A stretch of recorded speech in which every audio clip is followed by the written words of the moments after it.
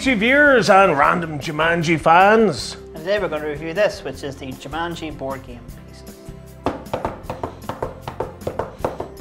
Oh God!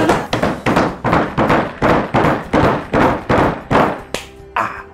You know we only have this one cable. Why does it make me feel bad? So Anthony, if you remember a couple of years back, I made a video on this, which is a Jumanji board game replica that I put together whenever I was 14, 15 or something like that. Just because I was a huge fan of Jumanji, and the full story's in that video basically. There's a link floating above our heads here somewhere where it'll tell you the full story in that video. Built it, put it together, it opens up and stuff, and it has the full kind of board game and stuff on the inside of it. The one thing that I couldn't really work out how to make was the pieces. So for years I was trying to track down somewhere or some prop company or something that made these, and no one ever did. Until recently I got in touch with a guy, Alan from RandomPropShop. And he's a good friend of Daniel Gormley from Candy Geeks. That's the company that made the Ghostbusters Proton Pack. He put a post up saying, I'm making Jumanji board game pieces. I thought all my Christmases had come at once. So let's have a quick look-see at them and have a quick talk-see about them, shall we? So they come in this little kind of drawstring bag, which I thought was quite cool.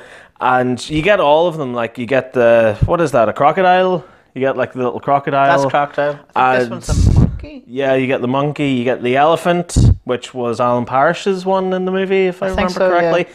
And you also get the rhino, the white rhino. And all four of these look incredible. These are made as 3D printed pieces. That is really cool. And the detail on them, I think, is wonderful. I do like the fact that they're weathered as well. They are weathered, yeah, with the paint apps and stuff on them. But you can see that they are 3D printed. You can see, you know, the little various layers. You can see the bottom layer where yeah, you can see the telltale signs that they are 3D printed. But that's only if you're looking for them. Like, to actually look at this, I think that looks like it's carved out of, like, you know, precious stone or something like that. I think it looks really, really good. You know what this one looks like? It looks like jade. Yeah, that sort of material. You know, the great thing about them is as well is that they perfectly fit the board that I made. You know, the scary thing about it is because I watched the movies, I'm afraid to drop them, and the next minute they just fall to the ground. Go, no, it's when you drop the dice. Yeah, when you drop the dice. They all wake up going, well, boys. No, it wouldn't it be amazing if you put them, if you just try and set them on the board and they immediately snapped into the corners? No, imagine even more. They all snapped in the corners, this big, massive vortex happens, and we just disappear. Yeah. That's the end of the review. In the jungle, we must wait until the dice read 5 or 8. No one plays board games anymore. We're screwed. We would be, yeah. That is a very, very dying thing nowadays. But yeah, no, I love all four of these. I think the detail on them is incredible for the size of them, because they are, I mean, they're very, very small. I mean, look at the size of that. That's about the size of my thumb. It is crazy, the fact is that they were made for this. So it's really beautiful to get these. And you know what? Even as a display piece, even without the board, like, there is still reasoning behind getting these, because there's not that much Jumanji merchandise out there. Little. So it's nice to own these, and you know, you can set them and put them up on display and go, this is my representation of my love for Jumanji. So we've got the dice as well, and are they 3D printed as well? These are 3D printed too, and they're weathered as well. Here, I'll tell you what, we've got two. You may look at one, I may look at one. They're both identical.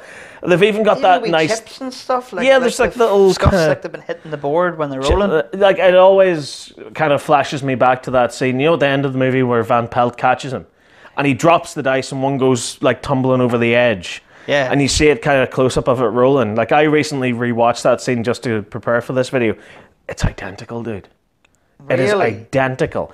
Like, the color that Alan's used from RandomPropShop is exceptional. You can see where it's weathered, where it's aged around the sides. Even the way the design of the number 6. Where it's you know, the 2 lines of 3. It's like, it looks like the number 4, but then the 2 little ones in the middle. It's unbelievable how well this is done. See, that's what I like. I like a person who is very dedicated to their craft. Yeah, and they've put such attention to detail into it. That's what I like. I don't like people who make props but half-ass it. You know, you can take these dice and hold them and go, this is exactly the type of thing the actor was holding. And it sounds like dice. Yeah. If you listen to it. It sounds like dice. That's crazy. But it's like it just brings you that little bit closer to that movie's world and that movie's universe. And there's a lot of movies that spoke to me when I was a child. Jumanji was definitely one of them. Mm-hmm. So to get to that stage where you can go, this is exactly like the prop that Robin Williams held in the movie. Yeah. You know, and dropped it on the board. So, snake eyes, everyone loses. But no, you get all 4 of the pieces plus the dice in this little pouch. And that's available through the RandomPropShop Etsy account.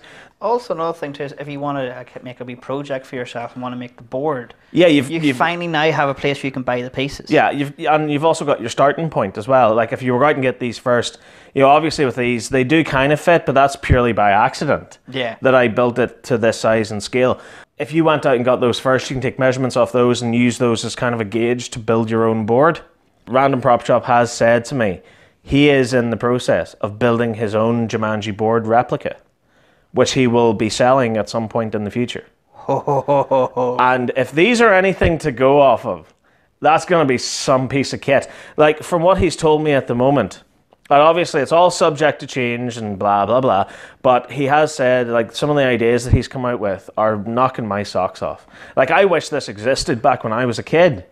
So I could actually own it and I'd bring it to school and go, look, it's Jumanji and it's real. Freak them all out. Honestly, this is stuff that I could only dream of when I was a kid. And now it's happening. And it's not even big companies that are making this. This is one guy that has the talent and the skill and, more importantly, the 3D printer and CAD designs to make this work. It's true what they say. The fans can make something better than the people themselves. Not putting the show or anything down or the movies and down, but it's just more the fact that it's given the fans exactly what they've always wanted. Yeah.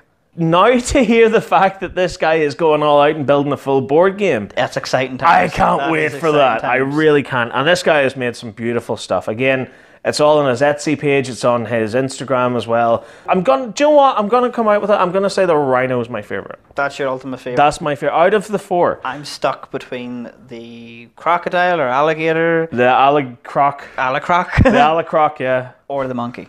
Oh, the monkey, the reason I like the monkey, it looks like jade. It looks like... You must find the jade monkey before the next full moon.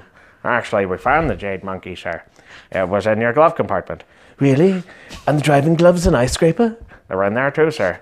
Excellent. It's all falling into place.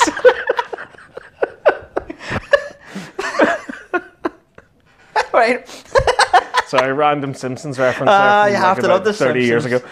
Yeah, so Anthony, overall, would you reckon... What are you doing? It's a new smell. You know you get a new thing and you want to sniff it? Oh, and your car smell? Yeah. It actually does have a smell to it. Yeah, okay. Burnout. It does now that you've had your mouth in it. I did have my nose in it. Yeah. Right, so Anthony, overall, would you recommend these? What do you think of them? You know the story by now. Go. This guy's took a lot of time to do this. Yeah. And you really need to show him some love. And I do love the fact that they're properly screen accurate. Like the weathering, and I say, I love them. No, I think you hit the nail on the head with that one. There's nothing really else I can say about them. I want more now. Yeah, I want more. I think they're fantastic. I think for the size of them as well, the details are extraordinary. I love the weathering, the dice especially. Like they really stand out for me. I think they make great display pieces. They also work so well in conjunction with this board game that I made when I was 14 and I had no life, as opposed to now where I'm 28 and I have no life. Progress! I get a tiny bag as well. Time happened. Time happened. Bye, everyone. He has to go back and rethink. RandomPropShop, link in the description. Help him out. He's a lad. Buy Cheers. them all. Buy them all. Show love. Show love. Bye now. Buy them and buy. Bye. Bye. Bye. Bye. Bye. Bye. Bye. Bye. Buy them and buy. Bye. Bye. Bye. Are we ending this? Yes! Oh, right. Bye. Bye!